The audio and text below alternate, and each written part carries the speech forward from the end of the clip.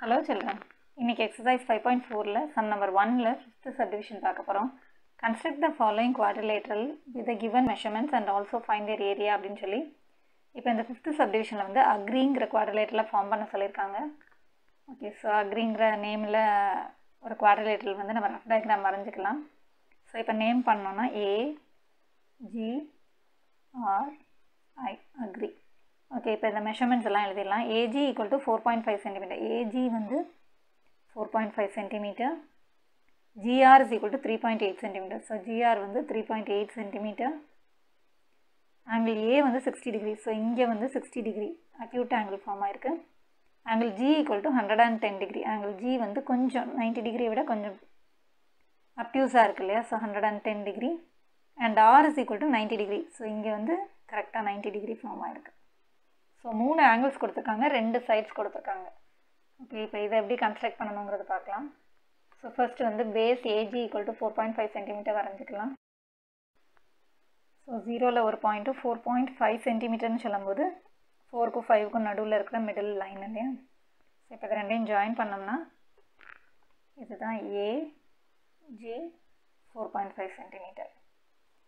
Okay இப்போ அடுத்து வந்து இந்த R அப்படிங்கிற பாயிண்ட்டை நம்ம மார்க் பண்ணுறதுக்கு நம்மக்கிட்ட வந்து ஆங்கிளும் இருக்குது, இந்த மெஷர்மெண்ட்டும் இருக்குது இல்லையா? 3.8 சென்டிமீட்டர். ஸோ இது ரெண்டையும் யூஸ் பண்ணி ஆறுங்கிற பாயிண்ட்டை மார்க் பண்ணிடலாம். ஸோ ஃபர்ஸ்ட் வந்து ப்ரொடெக்டரில் 110 டிகிரி மேக் பண்ண போகிறோம். ஜியிலேருந்து வந்து ஜியில் ப்ரொடெக்டரை ப்ளேஸ் பண்ணும்போது இந்த பாயிண்ட்டை நம்ம நோட் பண்ணிக்கணும். இந்த பாயிண்ட்டும் ஜியும் கோயின்சைட் ஆகணும். ப்ரொடெக்டரோட சென்டர் பாயிண்ட்டும் ஜியோட பாயிண்ட்டும் கோயின்சைட் ஆகணும். அப்புறம் பேஸ் லைன் இந்த 0 லைனும் ப்ரொடெக்டரோட 0 லைனும் கோயின்சைட் ஆகணும். ஓகே ஸோ இப்போ 0லேருந்து நம்ம 110 டிகிரி கவுண்ட் பண்ணோம். ஸோ 0 லைன் இங்கே இருக்குன்னா அப்படியே வந்து 0 எங்கே இருக்குன்னு செக் பண்ணோம்னா அவுட் சைடு இருக்கிற மெஷர்மெண்ட். ஸோ 0, 10, 20, 30, 40, 50, 60, 70, 80, 90, 100, 110. ஸோ இந்த அவுட் சைடு மெஷர்மெண்ட்டில் இருக்கிறது தான் நம்மளோட 110. ஓகே இப்போ நமக்கு அப்டியூஸ் ஆங்கிளாக கிடச்சிருக்கு அப்படின்னா நம்ம பண்ணது கரெக்ட். ஸோ இப்போ இந்த 2 பாயிண்ட்டையும் ஜாயின் பண்ணலாம். ஜிங்கிற பாயிண்ட்டும் 110 டிகிரி நம்ம மார்க் பண்ண பாயிண்ட்டும். So this is 110 degree. இப்போ ஜியிலேருந்து 3.8 சென்டிமீட்டர் நம்ம காம்பஸில் மெஷர் பண்ணி ஆர்க்கு எடுத்துடலாம். வந்து மெஷர்மெண்ட் 3.8 சென்டிமீட்டர் எடுக்கணும். ஸோ 3க்கும் 4க்கும் நடுவில் 3.5 இருக்கும், 3.6, 3.7, 3.8. ஓகே ஸோ இப்போ ஜியிலேருந்து 3.8 சென்டிமீட்டர் மெஷர்மெண்ட்டை கட் பண்ணிட்டோன்னா இப்போ இதுதான் நம்மளோட ஆறுங்கிற பாயிண்ட்டு. ஓகே ஸோ இப்போ அடுத்து என்ன பண்ணணும் அப்படின்னா இப்போ மெஷர்மெண்ட்ஸ் எல்லாம் முடிஞ்சிருச்சு, ஆங்கிள்ஸ் தான் இருக்கு இல்லையா? ஸோ இப்போ இங்கேருந்து ஒரு 60 டிகிரி ஆங்கிளும் இந்த ஆறுங்கிற பாயிண்ட்லேருந்து ஒரு 90 டிகிரி ஆங்கிளும் நம்ம 2 லைன்ஸ் பண்ணோன்னா அந்த இடத்துல வந்து கட் ஆகிற லைன் அந்த இன்டர்செக்ட் பண்ணுற பாயிண்ட் தான் ஐ. ஸோ இப்போ 2 ஆங்கிள்ஸ் நம்ம மெஷர் பண்ண போகிறோம். ஏலேருந்து 60 டிகிரி ப்ரொடெக்டர் யூஸ் பண்ணி பண்ண போகிறோம். இதில் ஆர்லேருந்து 90 டிகிரி எடுத்து 2 ஆங்கிள்ஸும் நம்ம கட் பண்ணிச்சுன்னா அந்த இன்டர்செக்ட் பண்ணுற பாயிண்ட் தான் ஐ. ஸோ இப்போ ஏல வந்து நம்மளோட சென்டர் பாயிண்ட்டை ஃபிக்ஸ் பண்ணிவிட்டு கோயின்சைட் பண்ண வச்சுட்டு பேஸ் லைனையும் கரெக்டாக கோயின்சைட் பண்ண வச்சோன்னா இப்போ இந்த பேஸ் லைன்லேருந்து 60 டிகிரி நமக்கு எடுக்கணும். ஸோ பேஸ் லைன் 0 வந்து இன்சைடில் இன்க்ரீஸ் ஆகுது. ஸோ 0க்கு அப்புறம் 10, 20, 30, 40, 50, 60 இங்கே வருது இல்லையா? ஸோ இந்த 60க்கு ஸ்ட்ரெயிட்டாக இருக்கிற இந்த பிக் லைன் தான் நம்மளோட 60 டிகிரி. ஓகே ஸோ இப்போ இந்த 2 லைனையும் ஜாயின் பண்ணுறது தான் 60 டிகிரி, 2 பாயிண்ட்டையும்.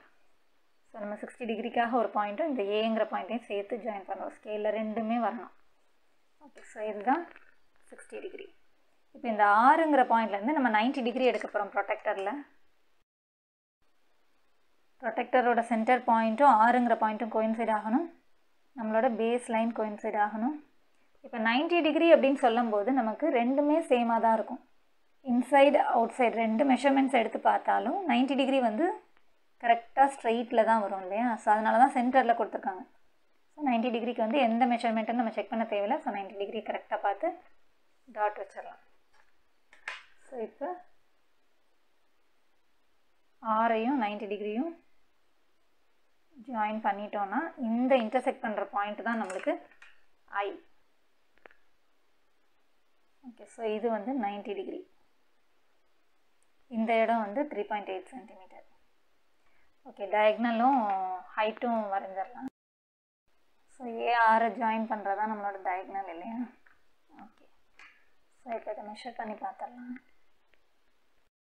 ஸோ இந்த டயக்னல் வந்து 6.8 சென்டிமீட்டர் இருக்குது. இப்போ செட் ஸ்கொயர் யூஸ் பண்ணி ஹைட் வரைஞ்சிடலாம்.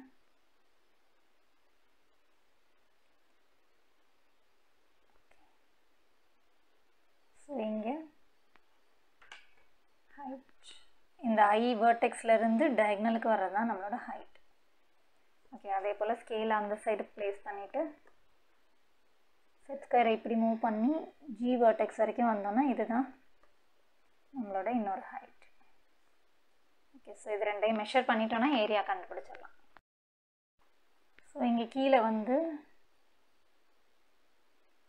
2.5 சென்டிமீட்டர்ஸ் வருது, மேலேயும் 2.5 சென்டிமீட்டர்ஸ் வருது. ஓகே, ஸோ இப்போ இந்த மெஷர்மெண்ட்ஸ் யூஸ் பண்ணி ஏரியா கண்டுபிடிச்சிடலாம். Diagonal is equal to 6.8 centimeter. H1 is equal to 2.5 centimeter. H2 is equal to 2.5 centimeter. The quadrilateral is equal to half into D into H1 plus H2 square units. So that is equal to half into diagonal on the 6.8.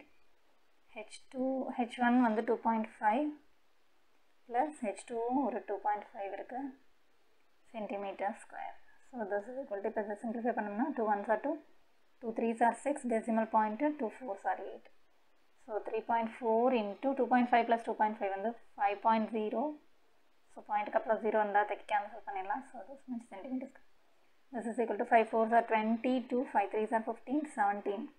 So இங்கே decimal point வச்சோன்னா அது cancel ஆயிடும். So 17 centimeter square is the required area. That's all. Thanks for watching, children.